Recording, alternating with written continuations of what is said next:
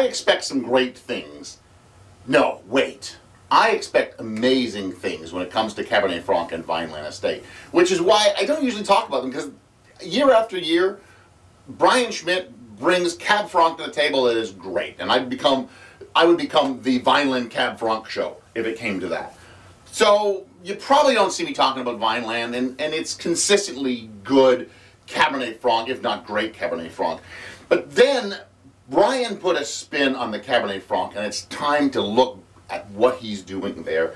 Today we're going to start by looking at the Vineland Estate 2015 Cabernet Franc Bo-Teek Vineyard. Now, when I heard Bo-Teek Vineyard, I just thought he meant boutique, and as it turns out, I was wrong. Bo-Teek Vineyard was bought by them in 1994, planted in 1996, and it's an old horse breeding farm.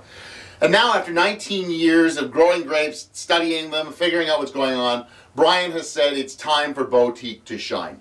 This is a single clone, and it actually says right here on the label, Clone 327 Cabernet Franc.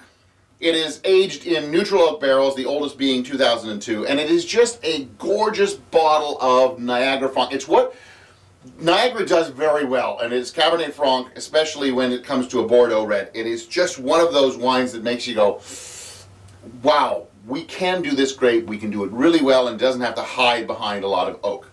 Mocha, chocolate, black cherry, tobacco, pepper, raspberry, all kinds of interesting goodies come out, and put this in the glass, kind of study it through the evening, or just drink it, whatever you're going to do with it.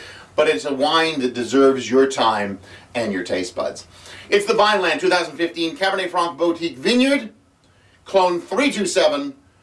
It's $35, and I give it 4+ stars out of 5. I'm Michael Pinkus, the Grape Guy, for MichaelPinkusWineReview.com. Join me again next week. We'll look at another great bottle of Ontario wine.